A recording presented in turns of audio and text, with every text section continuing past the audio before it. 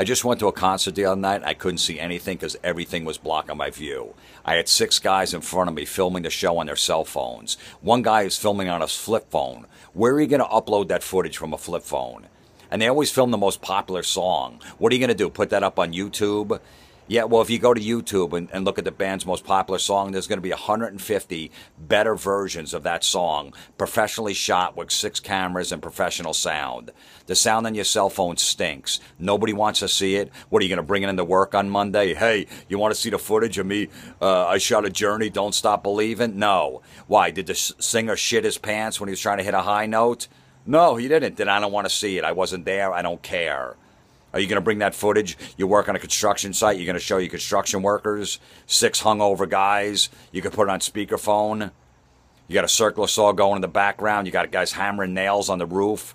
You got friggin' pickup trucks dumping stuff all over the place. Oh, yeah, that's going to sound great. Stop with that, okay? And I hate the guy that puts the sign up in the front row, holds it up, of the name of the band, all right? We know you're a fan. We're all fans. We're at the same show. You're in the 3rd row. You paid $300 for that ticket. I have a feeling you're a fan. And why are you putting the name of the band on there? Like the band on stage not going to know? Like Iron Maiden's going to be playing?